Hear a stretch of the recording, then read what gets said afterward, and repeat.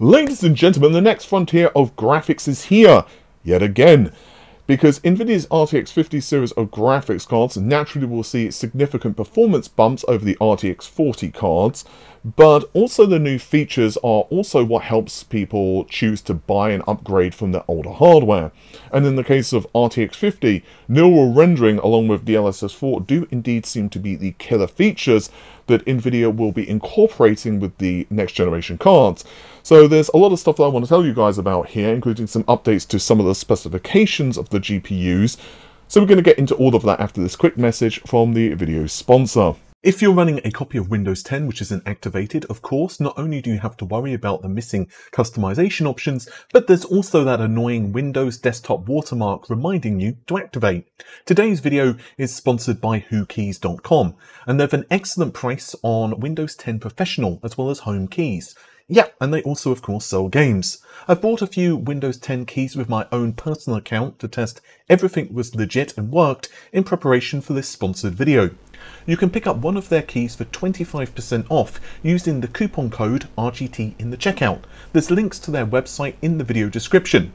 Also, if you're building a few systems, there's bundles available too.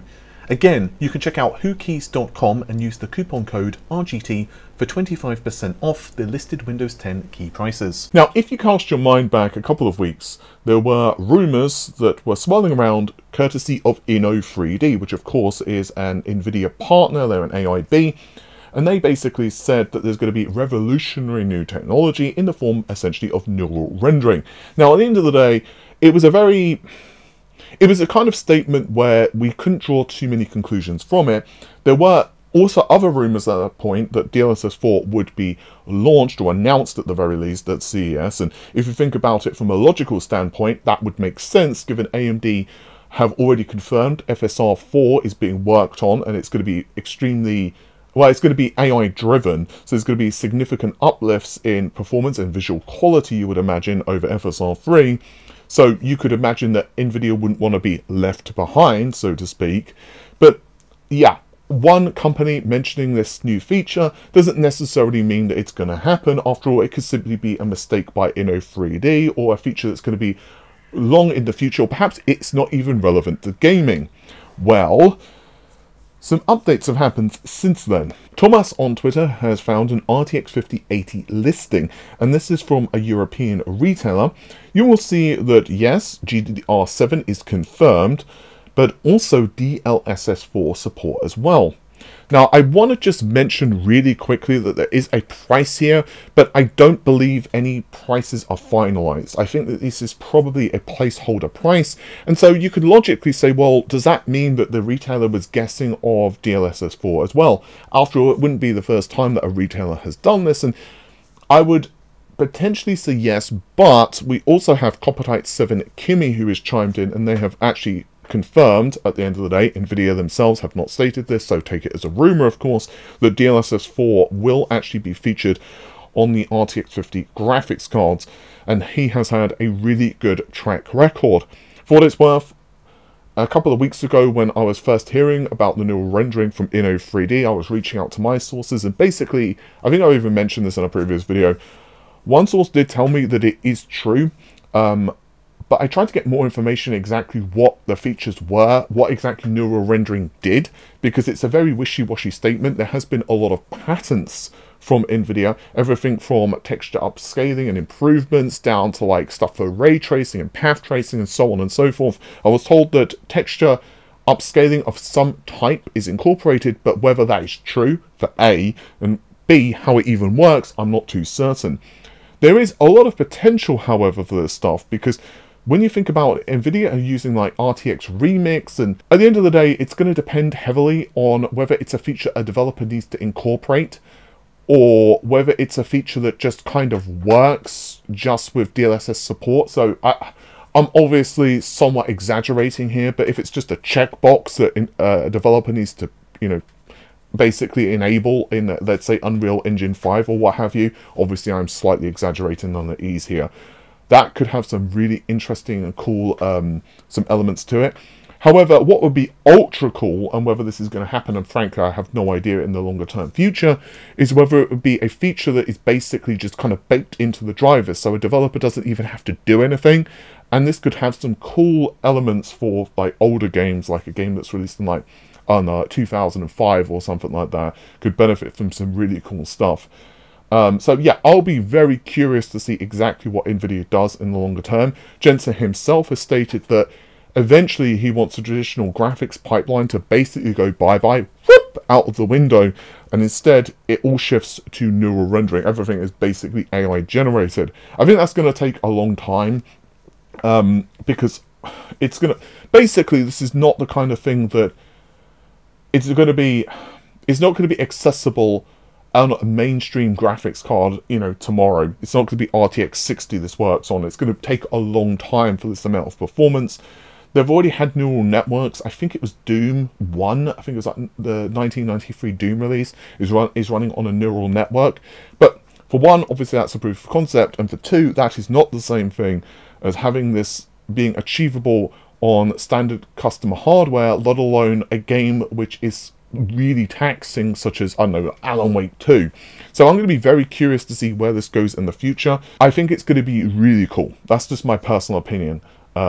Just how DLSS 4 works though on the RTX 50 series versus an RTX 40 card, that's also going to be a really big question. For DLSS 3, for example, we had frame generation that would work exclusively on RTX 40 cards, but not obviously work on RTX 30 cards. So whether there's a similar crossover with DLSS 4, who knows. I wouldn't be surprised, simply not only for this perspective of, look, new architecture equals support new cool thing, but just from a marketing standpoint, I guess we'll just have to wait and see though. Speaking of waiting and seeing, there have been lots of rumours concerning absolutely ludicrous power consumption figures, of course, for the RTX 5090, but Hong Sing 2020 on Twitter, of course, I'll provide a link to this as well, has said, update. Next gen RTX 5090, 575 watts. Copper Knight 7 Kimmy also chimes in and states that the RTX 5080 is 360 watts. Now, to my understanding, those figures are not 100% final.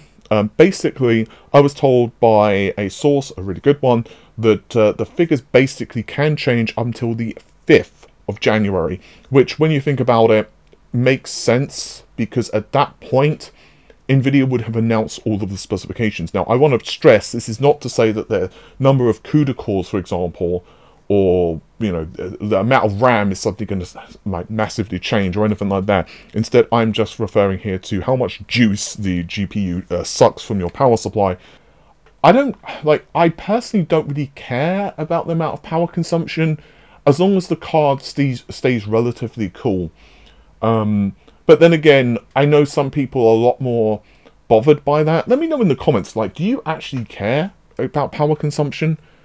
Like, how much does it bother you? Now, obviously, if you would have a preference, you would say lower if it was the same performance, because no one's going to be like, well, I'd rather, for the same level of performance, use twice the power. Like, no one is going to think that.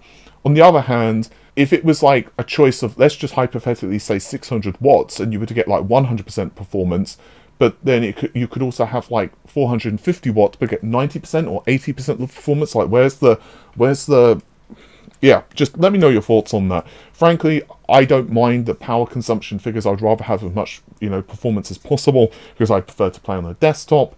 But ultimately, it's also kind of a heat-related thing as well, as long as the GPU itself doesn't sound like a wind turbine. I don't mind too much. And the last thing I want to talk about in this video is a very quick update to the RTX 5090 Mobile. Now, obviously, there are always differences between the mobile and desktop iterations of GPUs. So, for example, if you were to look historically at the 90 class cards for mobile, the specifications are often significantly pared back versus the desktop. We all kind of know this. And roughly speaking, and obviously, again, this does depend on generation versus generation, you could say that the 90 class card are more closely aligned to the 80 class desktop. But In this case, user Golden Pig Upgrade, who again has had a pretty good track record in the past, is stating that while the RTX 5090 Mobile will indeed be featuring a 256-bit bus, Nvidia don't want to only outfit these cards with 16GB of RAM, and so allegedly the 3GB modules are going to be used first of all on the RTX 5090 Mobile card. So of course this means that we're going to get 24GB of memory. Honestly, I wouldn't be surprised if that's the case, although I haven't heard this personally, but just logically speaking, it would make some sense and help differentiate itself from the lower end RTX 50 mobile cards. There are a lot of rumors, and frankly I've heard them myself, that Nvidia do want to release a refresh, and that will actually be utilizing the 3GB modules, and this would be an easier way for Nvidia to nudge up the RAM capacities on various cards, like for example the 5080 Ti or whatever. Whether they do that and what the actual differences are in the specifications, we'll just have to wait and see. For example, will the 5080 Ti still be a 256-bit bus? Or, more likely, will they still use will they just simply use a wider bus? Who knows? I wouldn't be surprised, frankly, if they do that, because obviously we've seen them historically do the same thing before. They've used like a 4090 die and then kind of shaved it down or what have you. With that said, take care of yourselves, guys. Have an amazing day. Bye for now.